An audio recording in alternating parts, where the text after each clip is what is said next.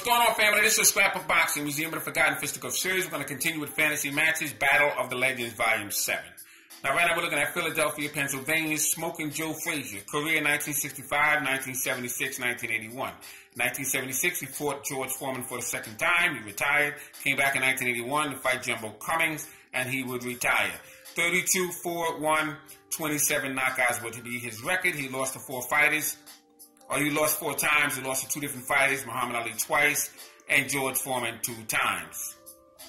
As we go down to Iron Mike Tyson, originally from Brownsville, Brooklyn, moved to Catskill, New York at the age of 12 with the legendary Customato. He had a career of 1985. His first fight was with Hector Mercedes. 1989, his last fight was with Kevin McBride. He had a record of 58, 50, 44, 6, and 2 no contests, if my memory serves me correctly. When I do these, it's always at the top of the head. I don't look at anything, I just remember. So it was 58 total fights, 50 wins, 44 knockouts, 6 losses, and like 2 no contests. Was Mike Tyson. So let's break some of these fighters down so we can get a better perspective on who had a better career and who we thought would win if these 2 fighters would have collided. Now, Smoking Joe Frazier was born January 12, 1944 in Beaufort, South Carolina. He died November 7, 2011. He was 67 years of age at the time of his death in Philadelphia, Pennsylvania. He was an Olympic gold medal in 1964, and he would bring home that gold medal. He was an alternate when he had lost in the trials to Buster Mathis. And then when Buster Mathis got injured, he stepped in and won the gold medal. He stood 5'11.5" and weighed basically 195 or 197 to 229 pounds. He had a 73-inch reach. He was managed by Cloverland Incorporated and trained by Eddie Futch and Yancey Durham. Now, he fought from 1965 to 1981.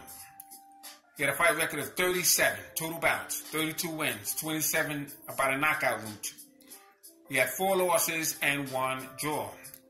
Now, Smoking Joe Frazier was known for his Philadelphia left hook, walk-in, bob and weave, relentless attack like a locomotive, freight train, and he came forward at all times.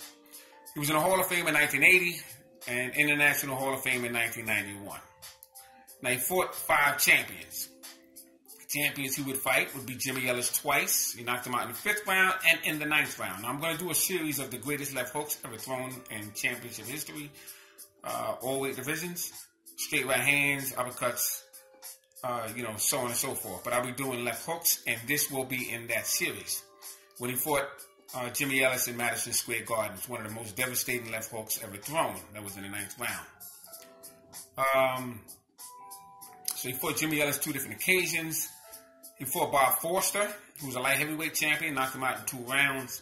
He would fight Muhammad Ali and George Foreman. Those are the 4 heavyweights that he would fight as far as champions. The 5th one would be a Canadian champion by the name of George Chuvalo. And he defeated him as well. So let's go through it. He went 6 rounds with Billy Daniels, knocked him out in the 6th round. 10 rounds with Ringo Oscar Bonavena in Madison Square Garden. That was very scary because he went down 2 different occasions. He did get up, and that shows resiliency. And that's very important to take in consideration when you're looking at fighters and who you think would have won against who and so on and so forth. You got to break all that down. He got up 2 different occasions, and he never went back down for the 3rd time, and he wound up winning the fight against Ringo Oscar Bonavena in the 10th round of Madison Square Garden. Everybody was looking on because he was an up-and-coming fighter. I think it was his 15th fight or so, 11th fight. I think it was his 11th fight. And he had to show and improve, and he did. He had a whole corporation behind him. Larry Merchant, HBO commentator, was involved. They all had shares. So, the money was in their pocket. So he would go 10 rounds with Eddie Machen. And he knocked him out in the 10th round. He would knock out George Chuvalo in 4 rounds. He would knock out Buster Mathis. Buster Mathis, he fought in the amateurs for the trials, just for the Olympic trials. And then he fought him as a professional, and he knocked him out in 11 rounds. Jerry Quarry knocked him out in 7 rounds. That was one of the best fights that I've seen at that particular time. Jerry Quarry came forward as well, but he also boxed. but he would get lured into a slugfest when necessary. Now, this is very important to look at when we're looking at Iron Mike Tyson, because Jerry Quarry would get in there and slug with Joe Frazier. Now, the thing with Joe Frazier is he couldn't stand there and slug with Mike Tyson the way he slugged with Jerry Quarry.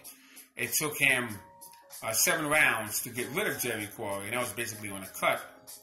But he couldn't get rid of him, and if he stood in there in front of Mike Tyson slugging with him like that for 7 rounds, he would go himself. Let's keep that in mind. He would fight Jimmy Ellis 2 different occasions, as I said, 9 rounds and 5 rounds. He got him out of there both times. Bob Forster knocked him out in 2 rounds. Muhammad Ali, he lost to him in Madison Square Garden in 10 rounds. He defeated him in 15 rounds in Madison Square Garden. One of the greatest fights of all times, 1971, March 8th. And 15 rounds he lost to him in Manila. Actually, it was 14 rounds. But that was because Eddie Futz had to step in. Joe Frazier couldn't see. And a lot of people don't know that Joe Frazier was blind in one eye throughout the majority of his career. And George Foreman, 2nd round knockout in Kingston, Jamaica, was bounced around, as they say, like a rubber ball. And then he lost the 2nd time. And about, I'll say 5 rounds, he was stopped. Iron Mike Tyson. What can I say about this young man? Iron Mike Tyson. Now, the thing with him, he had 24 first-round knockouts. Very important to take note of. He was born June 30th, 1966, in Brooklyn, New York, Bronxville, New York. He stood 5 foot 10 and a half inches and weighed 212 to 239 pounds. He had a 71 in each reach. He was managed by Bill Caton, Jim Jacobs, Shelly Finkel, trained by Kevin Rooney, Richard Ketty, Freddie Roach. I think Jeff Finette was in there with him for a little bit. The thing with Mike Tyson, he was the youngest heavyweight champion of all time at the age of 20. And Floyd Patterson was 21 years of age at that time. He fought 13 champions. He won 10 or 11, and he lost against 2. So the champions that he fought: Evander Holyfield, Larry Holmes, Michael Spinks, Tony Tucker, Alfonso Ratliff, Pinklin Thomas, James Bonecrusher Smith, Arlen Norris, Tony Tubbs, Trevor Berbick, Lennox Lewis. That's who I can think of right now at the top of my head. I know Tony Tubbs, he knocked him out in 2 rounds in Tokyo. James Butler Douglas, he was knocked out himself in Tokyo. Lennox Lewis knocked him out in 8 rounds. Arlen Norris was an old contest in 1 round. Trevor Berbick, he KO'd him in 2 rounds. That was in Atlantic City. I was at that fight. When he fought James Bonecrusher Smith, I was at that fight as well at Madison Square Garden. Michael Spinks knocked him out in 1 round. Larry Holmes got rid of him in a few rounds. Bruce Seldom knocked him out in 1 round. The Olympians he fought 4 Olympians. Tyrell Biggs knocked him out in 7 rounds. Henry Tillman knocked him out in 1 round. Evander Holyfield knocked him out. He was knocked out himself by Evander Holyfield in 11 rounds, and he was disqualified in the 3rd round by Mills Lane with a famous ear-biting incident. He was knocked out by Lennox Lewis as well. That was in the 8th round. So let's kind of sum this up. Smoking Joe Frazier came up at an era where you had heroin, plenty of drugs, prostitution was high, gambling was high, the mob was high. The thing with, and he was able to surpass that. He got through that. So he was mentally strong. The thing with him, he was managed by Cloverland Incorporated. Now the thing with that was he didn't have any type of say-so in his career because he had backers. They all had shares in his stake. Larry Merchant, as I said before, part of HBO, he was a part of that. And they ran his career. They paid him a salary, and they pretty much set up all his fights for him. As for Iron Mike Tyson, he couldn't surpass. He was in the 1985 drug era with the crack, and he was in the street life. So mentally, he was not strong. He didn't have the discipline, is my point, as Joe Frazier did.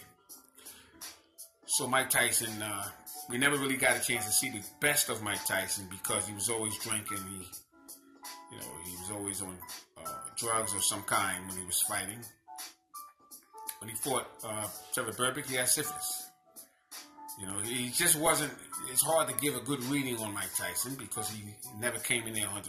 However, Mike Tyson would fade after the 6th round. And that's the round that most fighters will fade because they become frustrated if they can't, especially if they're knockout artists. If they can't get you out of there by at least the 6th round, it's a different territory for them. Joe Frazier proved that he could do that. He went 15 rounds a lot of times in his career. And he showed resiliency. And remember, he was blind in one eye. And he still was able to get his man out of there. As for Mike Tyson, he didn't pass the test with some of the big fighters. Example, Evander Holyfield. Couldn't get past Holyfield. Couldn't get past Lennox Lewis. Couldn't get past James Buster Douglas. Now, James Buster Douglas had the perfect strategy that particular evening. He was a perfect specimen that particular evening. But we're not talking about James Douglas. We're talking about a smoking Joe Frazier, a man who stands right in front of you. But we are talking about discipline. And he got a lot of these guys out of there. Tony Tucker, he didn't get out of there. He was very frustrated with Tony Tucker. He did put it on after the 2nd round when he was rocked with an uppercut. And he finished the fight, and he was able to win the fight. And that was the IBF Championship strap. Now, the thing with that particular belt was that they fought. Tony Tucker and James Buster Douglas fought for the IBF strap. That was relinquished from Michael Spinks. Michael Spinks was stripped from that HMO tournament when he was in there with Jerry Cooney. They stripped him. So those two gentlemen had fought for the title, and that was Tony Tucker and James Buster Douglas. Douglas quit in that fight. He said, "This is too much for me. I'm out of here." And Tony Tucker, gave Mike Tyson the business for 15 rounds. So mentally, Mike Tyson couldn't deal with a lot of pressure. However, in my opinion, if Joe Frazier were to stand in there and try and slug with Mike Tyson, as he did with Jerry Quarry, he wouldn't be in there for 7 rounds. He would be stopped himself. With the fighter we're talking about of Mike Tyson from 1986 to 1988.